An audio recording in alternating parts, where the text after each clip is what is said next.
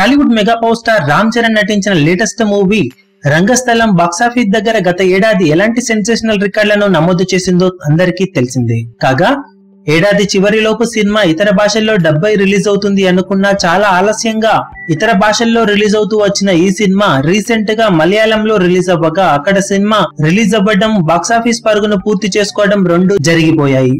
Cinema అక్కడ overall గా 140 వరకు థియేటర్స్ లో రిలీజ్ అవ్వగా బాక్సాఫీస్ దగ్గర ఫైనల్ రన్ లో 38 లక్షల గ్రాస్ వసూలను సాధించినట్లు సమాచారం. అందులో షేర్ 15 లక్షల వరకు ఉంటుందట.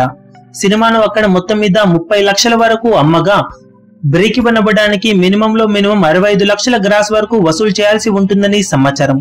కానీ ఫైనల్ గా సినిమా అక్కడ కేవలం 15 లక్షల షేర్ను మాత్రమే సాధించడంతో ఓవరాల్ గా 15 లక్షల నష్టాన్ని సొంతం చేసుకోవాల్సి వచ్చింది. కేరళలో లేట్ గా రిలీజ్ అవ్వడం, పెద్దగా పబ్లిసిటీ లాంటివి చేయకపోవడంతో కేరళలో భారీగానే ఎదురుదెబ్బ తీసిందని, సినిమా రిలీజ్ అయిన 2-3 నెలలలోనే అక్కడ డబ్ చేసి రిలీజ్ చేసి ఉంటే పరిస్థితి చాలా మెరుగ్గా ఉండేదని ఈ కలెక్షన్లను చూసి విశ్లేషకులు అభిప్రాయాలను వ్యక్తం చేస్తున్నారు.